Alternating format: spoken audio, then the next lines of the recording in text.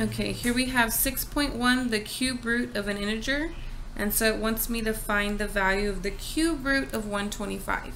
Now, it is good to memorize a few cube roots, at least 1 through 10, but if you don't memorize the cubes, so when I say cubes, I know that 1 cubed is 1 times 1 times 1, which is 1. 2 cubed is 2 times 2 times 2, which is 8. Similarly, 3 cubed is 27, 4 cubed is 64, 5 cubed is 125, 6 cubed is 216, 7 cubed is 343, 8 cubed, 9 cubed, and then 10 cubed. Now I know this one is 1,000, 8 and 9 I'm not familiar with. So 512 and 729. So it's good to memorize these. You'll notice that I really only have 1 through 7 and then 10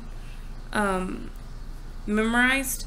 And the reason for that is because 8 can usually be written in terms of 2's and 9 can be written in terms of 3's. So I don't typically ever use these numbers because I will just use 2's and 3's to describe those numbers. So that's why I don't really use 8 and 9, or don't really commit them to memory. But, so if I'm doing the cube root of 125, what you're asking yourself is you're saying what number cubed equals 125? And we already know, because I already listed all of this stuff, that that answer is 5. So the answer to this problem is just 5. Now when there's signs involved, it's very similar.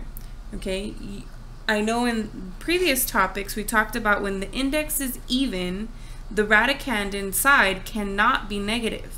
However, when the index is odd, it's okay to have a negative.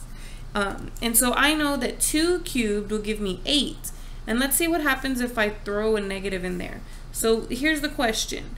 Does negative 2 cubed equal negative 8? That's what I want to know. Because if so, then the answer is just going to be negative 2. What is negative 2 times negative 2 times negative 2? This is a positive 4 times the leftover negative 2 does in fact give us negative 8. So then that means that the cube root of negative 8 is a negative 2. So big thing to remember, the square root of a negative is not real. It's not a real number. But the cube root of a negative will just give you a negative answer. Okay? So you do the number just like before, figure out what number cubed gives you that number inside, and then if the cube root of a negative is going to be a negative.